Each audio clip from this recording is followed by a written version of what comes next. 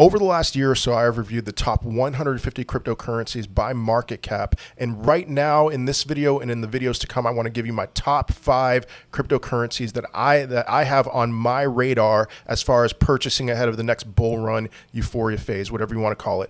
Number 1, not in any particular order, is Immutable X, aka IMX. IMX is a layer 2 built on Ethereum that is designed to make the process of transacting with NFTs a lot easier and a lot more affordable. And Vitalik Buterin, the founder of Ethereum, has made this one of his top 2 priorities. He says this: we need to move NFTs onto the layer 2 ecosystem to cut fees. However, doing that right requires good cross roll-up portability standards so the ecosystem can avoid getting locked into one particular layer 2. In my opinion, based off of everything that I've researched, Immutable X is best positioned to benefit from that migration to a layer 2 with NFTs. IMX is priced right now at 71 cents. It had an all-time high above $9. I expect it, whenever that next bull run comes, to put in a new all-time high and go potentially even higher than that. I have no affiliation with IMX. I want to be clear about that. I just really like this as a potential buy, as something that can grow dramatically.